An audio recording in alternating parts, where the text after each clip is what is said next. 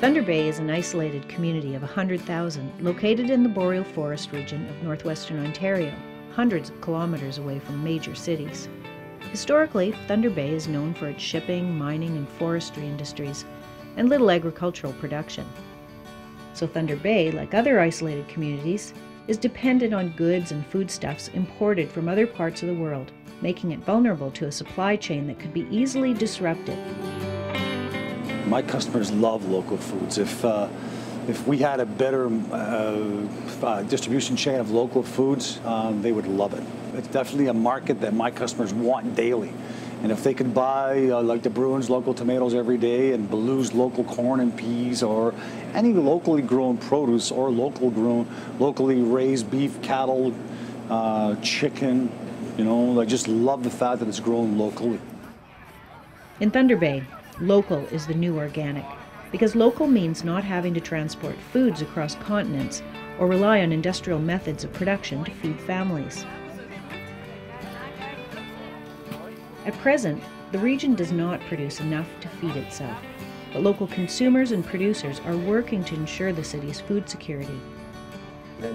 The Food Security Research Network, in partnership with Lakehead University and other organizations and dedicated community members, works to enhance food literacy, develop food system infrastructure, and support local producers in their efforts to make a living by feeding others. In Northwestern Ontario, farming is not an obvious career choice. Unlike the established patterns of the Canadian Prairies or the Niagara region, producing food in Northwestern Ontario requires a special kind of farmer.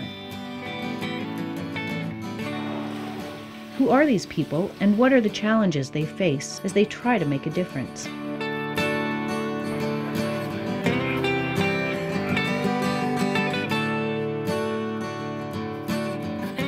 That's a beat.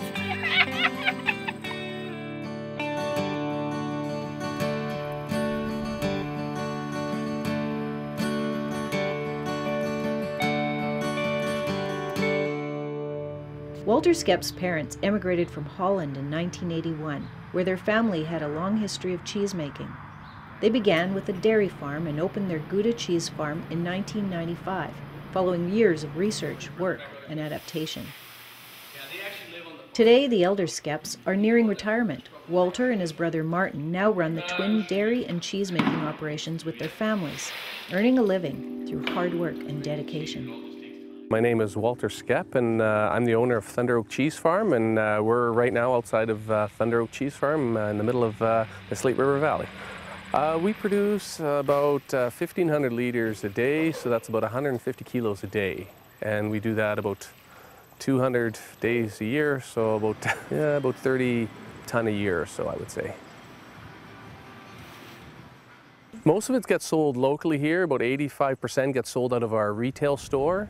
And then we also have a few smaller stores in Thunder Bay that we sell to. And then whatever's left over, we also have a distributor in Toronto that carries our cheese as well. And then we also have a website where we sell a small amount of cheese to as well. The people got to realize where their food comes from. It's gotten to the point where these big superstores, you go and when we young, like even one generation ago, people would come around with the food, or they would still go to the farm and pick up their milk. I know my mother-in-law, they used to go to the farm and they pick up their milk from the farmer, and it's just that whole, where your food comes from, it's got so far removed so fast. Like in one generation, people just sort of forgot where their food came from. Like, milk still comes from cows, and cheese does too, so. We bought a pasteurizer from Europe, which is fine for pasteurizing in Europe, and you can buy the European cheese you can buy here, but you can't use that same pasteurizer here to make Canadian cheese. It was actually, technically it was too advanced for it wasn't, again, they're working out of a manual, and this pasteurizer wasn't in their manual, so obviously it couldn't work. So we had to rebuild the whole pasteurizer to Canadian standards, which I had people from Europe actually coming down, and they said, well, yeah, this is how we did it about 30 years ago, but now their standards actually went up, but it's actually had to downgrade the pasteurizer. Our biggest problem, I think, is getting the infrastructure set up so that we can, process the food, because it's been, for years and years, has been the big cheap food, buy cheap food and grow cheap food, and so it's just cheaper to do it elsewhere with labor and different things. So I think our biggest problem, to be able to tell even if we could produce enough, we'd have to, start sort of from the bottom and start, processing our own food. There's someone milling wheat now, and so people can bake bread from the wheat that's grown here in Thunder Bay. It's good that he's finally starting to make a little bit of headway, but it does take a couple years. It's not where you can just sort of jump in and say, you're going to make all sorts of money the first couple of years. Usually it doesn't work that way. I mean, sometimes you get lucky, but not too often. I mean, even for us, if we didn't have the dairy farm to support the cheese factory the first couple of years, I don't know if we'd still be here or not. So it's hard sometimes. The he Walter mentions is Jeff Burke, owner and operator of Burl Creek Farm, Thunder Bay's local grain mill. Like Walter, Jeff grew up on a dairy farm. Unlike him, Jeff chose to leave the family farm and attend university, where, interestingly enough, he ended up working on a project as an intern with the Food Security Research Network. At its completion, the project, which resulted in a market research and business plan for a small milling operation, lacked only a young entrepreneur to take the reins and move it forward into business development. My name is Jeff Burke, and I'm a farmer and also a grain miller. So we have a farm where we grow all our own cereal grains, and then we mill them on site and make flour and a variety of products. We use granite stones to mill our flour, whereas most of those other flour mills use steel rollers. So the granite stones, actually, they spin a lot slower and keep the flour a lot cooler, so it keeps a little bit more of its flavor, whereas the steel mills are a lot quicker, mill a little bit hotter. The flour maybe loses its flavor, but the advantage of the steel mills is that they are way faster and a lot more efficient. Grain differs slightly from region to region in both taste and quality, so I guess we do kind of have our own regional flavor of grain, you could say. We've grown cereal grains here for many years. Just it is a little bit of a challenge, but it's not an issue like growing a little bit warmer seasoned crops like soybeans or corn. Wheat, we grow wheat, barley, and rye, and those three are all more suited to cooler climates anyway. So. The marketing is our biggest challenge, marketing our products locally and regionally, and distributing both locally and regionally. Within the Thunder Bay area, it's not that difficult, but because our region is so expansive that it's difficult to get our products as far west as the Manitoba border or heading east. Transportation becomes a huge cost. When you're looking at cost, like let's say the cost of our product it's higher than the larger producers or the larger mills, and the main reason is scale as well. When I said we're growing 120 acres versus many farms in Western Canada are growing a couple thousand, so they can grow grain a lot more efficiently than we can, and the large mills like Robin Hood can mill flour a lot more efficiently than we can. So that definitely adds to the cost of the end product. It seems like the cost of production escalates faster than the return, but the diesel, our fuel is expensive, labor is expensive, machinery repairs are expensive. By selling locally, we have to reflect some of that into the cost of our end products. So as these costs of production increase, we kind of have to relate that back to the cost of our final product and not continually try to absorb that ourselves. We do have to use inputs like potash and phosphorus and nitrogen to supplement what we remove from the crop, and it is that is probably the most expensive part of growing crop, or the most expensive input to growing a crop. Sourcing it is not necessarily a challenge, just because we have a farm cooperative here in Thunder Bay that can bring it in bulk. But I think a major industry probably in Thunder Bay would be processing. That seems to be a stumbling block for a lot of producers is to get their product processed, and there's probably room for new processing facilities. Like we built a flour mill, but there could be others, to get basically that raw farm product into a platable or a sellable product. It's not even necessarily the direct jobs of agriculture, the agricultural industry. It's quite often it's the escalating spin-off jobs. I mentioned these farm operations or processors. They quite often will have employees, and these employees will keep a lot of the revenue dollars within the economy by purchasing food locally and other resources. So it is, just because there may be only a few jobs available for young people, it could definitely escalate into a greater economic benefit for the local community. Jeff and Walter demonstrate the potential for making a living from value-added farm products on the local scale. But what about the people who are producing the basics? Like most farming operations, Peter Brink's beef and hog farm relies on a number of inputs to support crops. Unlike Walter and Jeff, Peter needs a well-paying job off-farm to provide a living income. My name's Peter Brink. I'm owner-operator of Sandiacres Farm, and I grow beef and hogs. It costs a lot of money to do this. I couldn't do it without my job. Well, I've been teaching for about 2 years at Lakehead University, and now I'm tenure track. I don't know anybody in the beef business who can make a living at it by itself. I only own about 230 acres myself. I probably farm altogether around 400, 450. I think one of the main challenges of raising cattle are the input costs. The input costs have gone up exponentially in the last few years. Fertilizer costs on this place is about 20% of the annual income. I was talking to my dad the other day, and he said, the fields need potash. And I was saying, well, that costs a lot of money. And he remembers back to when potash was $130 a ton. Now it's $700.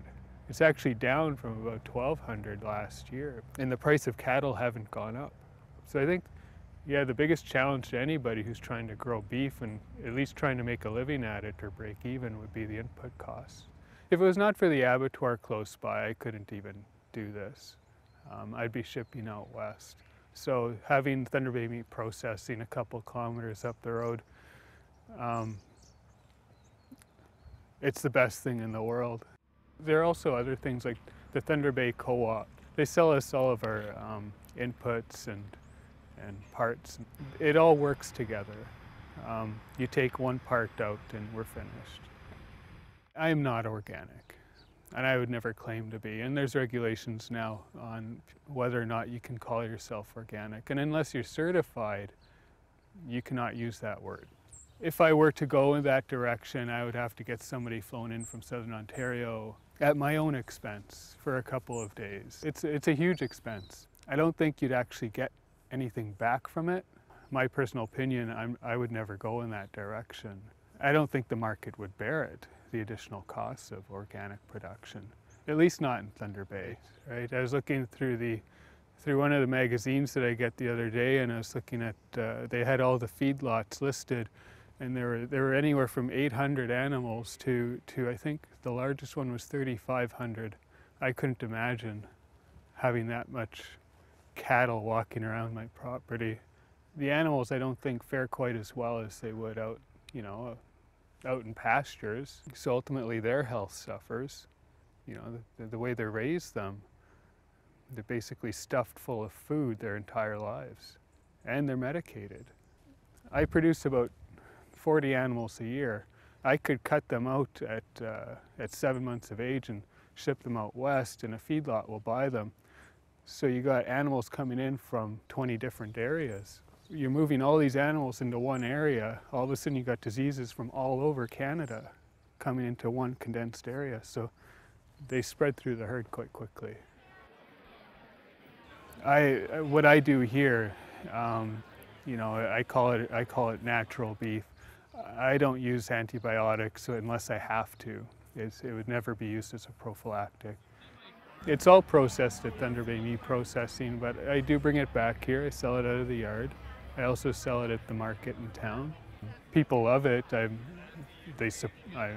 never been more. I don't think this place has ever been more supported in its existence, because we got people clamoring for this stuff. Although his farm is doing well, he still has to maintain an off-farm job. Beef prices are at an all-time low as a result of factory farming, making it impossible for small-scale farms to compete based on price. Other local farmers face the same challenges. Like Peter, Jeff, and Walter, the Belouzes grew up as part of a family operation, relying on the accumulated knowledge and manpower of as many as 3 generations at a time. Well, I'm Jody Belouze. And I'm Kevin Belouze, and this is Belouze Farms in Slate River Valley. And I'm the 3rd generation of Belouzes that are working this land now. So like my father and my grandfather before me, we're still here. From a production standpoint in this area, obviously it's a different climate. We're a short season here, although that's definitely changing lately. But you know, we used to reliably say we had 90 frost-free days to grow in this area, and so that's challenging in that you have very tight seasons and windows of opportunity to get things either planted or just growing to sufficient levels that you can get your harvests off. Fruit and veg is very different in that it's so labor intensive, and manual labor is really, there's some fruits that can be picked mechanically, but you know, and vegetables for sure, but a large chunk of it is still manual labor, and so that is one of the limiting factors for sure, is getting it off the fields in timely manner. We don't have the same access to labor as they would in other markets, and so when we try and focus on using only local kids, that's a very limiting factor in terms of getting enough off the fields in time as well for harvesting. One of our challenges marketing-wise is really teaching people in Thunder Bay especially about seasonality, and about why it's important probably to think about eating, say, strawberries only for the 3-week season that we have them available in our area, because of you know, what's required to get berries from places as far away as California and Mexico. So that's a challenge, I think, for us, is educating the local people about how much better local strawberries taste, and then how much better they really are for all of us. You know, whether it's health-wise or whether it's environmentally as well. When we say value for food, part of that equation is price. Right. You know, I don't want to beat around the bush too much about it, but it really is what people are paying for food. And the policy in North America, and most Western countries at least, has been a policy towards cheap food since the Second World War, and it's really driven the price of food down, where now we're paying below 10% of our disposable income towards food, where it used to be 40% or more. And the result of that is that people are having a hard time making a living farming, and hence we have less farmers. So that is one of the very first steps as well. If we can increase the value of food to people so that we can increase the price of food, and I know that's not something people want to hear, maybe, but I understand that, obviously, but that is the bottom line. If this was a more economically viable business, you would have more farmers, plain and simple. Our current food system is 100% fossil fuel based. So that should raise some alarm bells. And exactly what you're talking about is what that means if some of those laneways, such as even transportation, get cut off. Beyond that, though, it's what's required of large-scale agriculture in terms of fossil fuel consumption to get the current food we're eating to market. That's pretty scary when you start looking into all of that. And if somehow those inputs were all cut off, and probably eventually will be, from that form of agriculture, what is going to be the replacing system? And so I think what we want to be looking at is creating a different system that is more viable and sustainable and has a long-term vision to it before we run into that problem where we don't have a choice. So, I mean, investing in getting your food as close to home as possible just makes common sense, because there's a safety and there's a security to that. And going back to trying to figure out ways to store your own produce, whether it's through freezing or drying or root cellaring, some of those old traditions that we had before we had this kind of instant access to food. is important, because I think what we'll see is the instant access is not going to last forever. Today's large-scale food production relies on mechanization, chemical fertilizers, and fossil fuels to produce food at levels undreamed of when the first pioneers turned the soil. Economies of scale let large corporations produce, process, and distribute their products at a fraction of what it would cost small-scale local farmers. However, farming is on the rise in this area. One of the advantages for new farmers here is that the entry costs, like land, are considerably lower in Northwestern Ontario. Farming is becoming a more attractive career opportunity. Teresa Daniele raises market garden vegetables on her property in Thunder Bay. From dawn till dusk during the growing season, she and her husband labor in their greenhouses and gardens to produce vegetables naturally, enjoying a retirement income and a healthy diet for their entire family.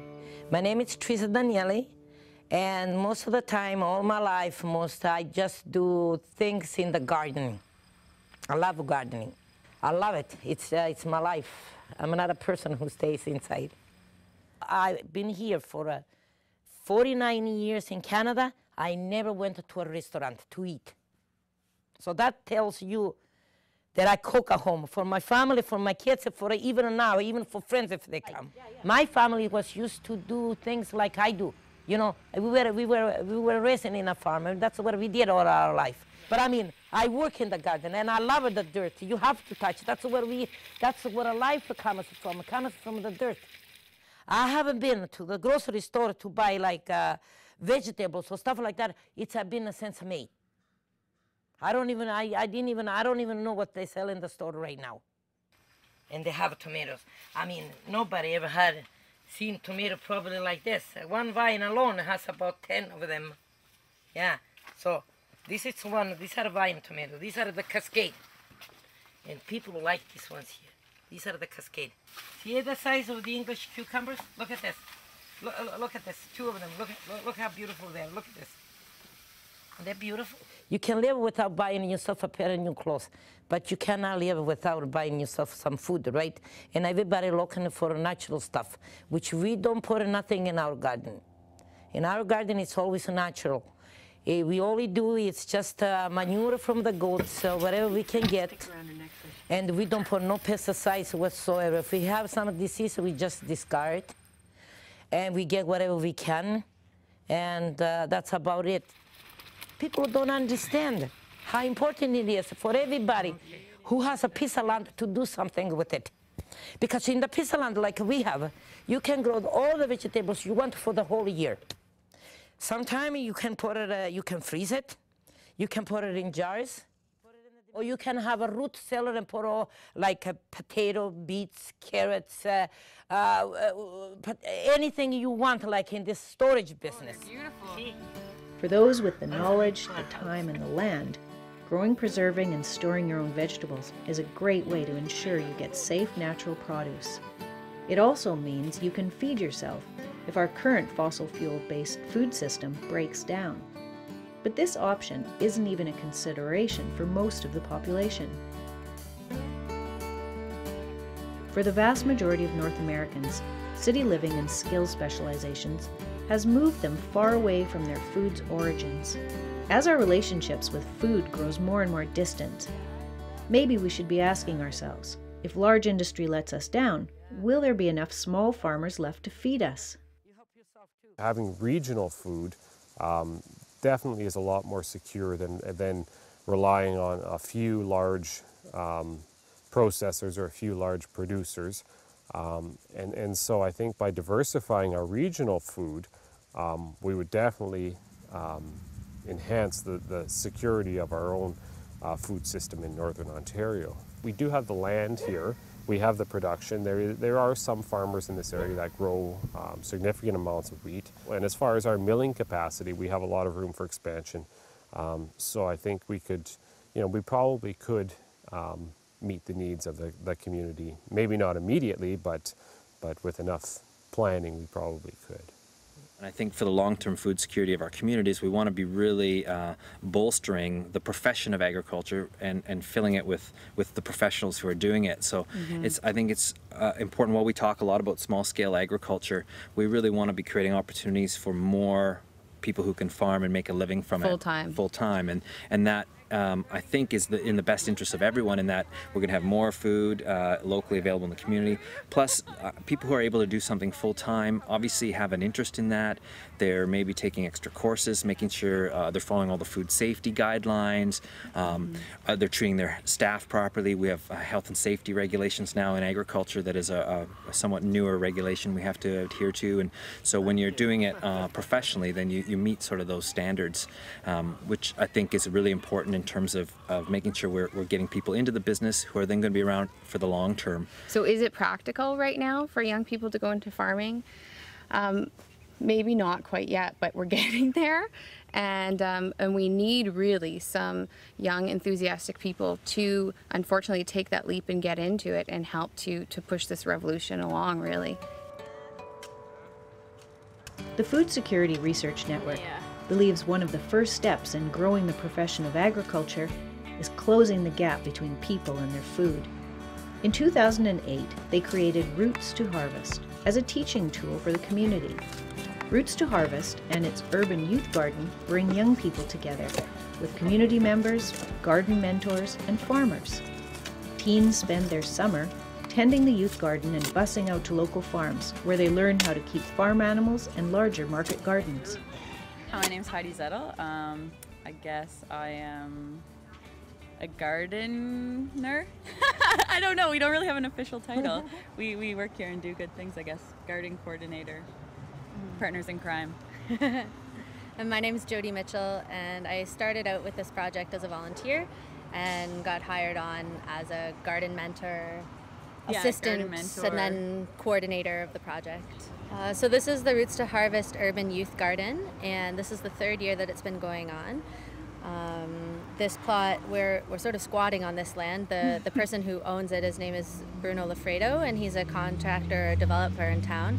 And he was kind enough to let us start an urban garden project here 3 years ago.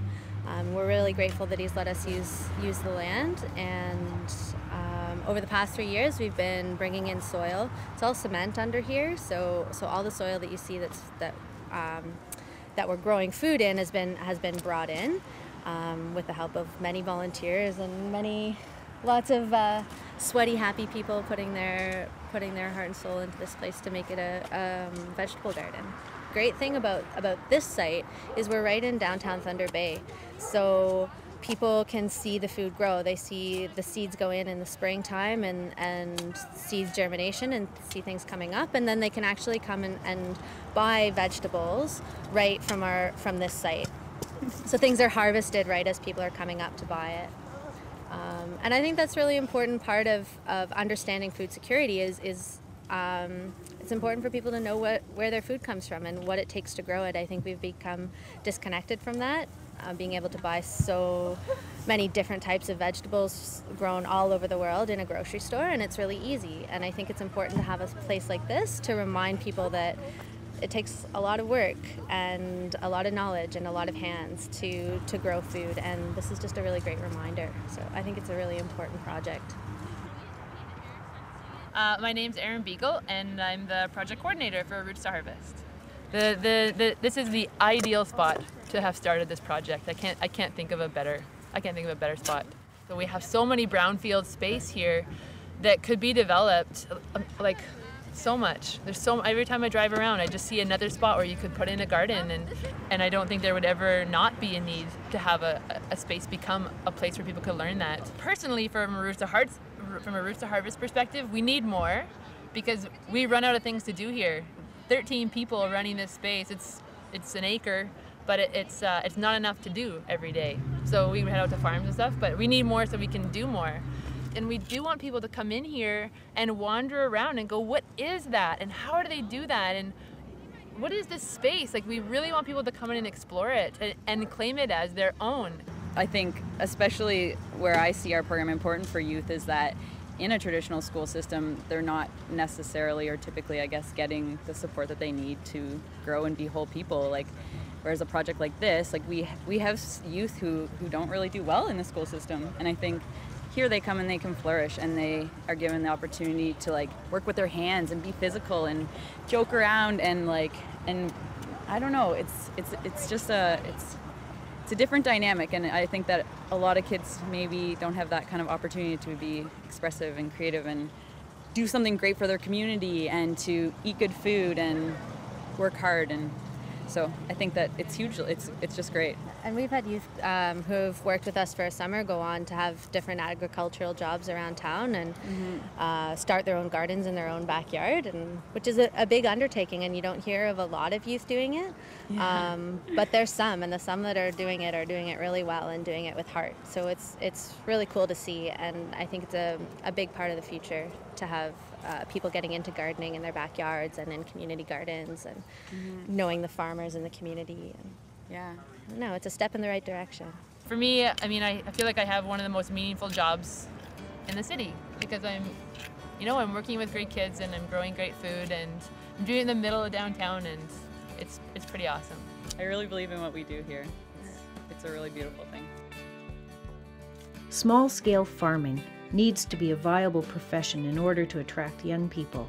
That means fair wages for farmers and real value placed on the food they produce. Small steps, like Roots to Harvest and the Urban Youth Garden, are more important than ever because they turn consumers into producers. In Northwestern Ontario, the number of farmers and small farms are growing. A budding local food movement is increasing the demand for locally produced foods, increasing the interest in agriculture as a career option, and revealing the gaps in our food security infrastructure. Roots to Harvest, the Flour Mill Research, and other Food Security Research Network projects are important steps on the road to a sustainable local food system.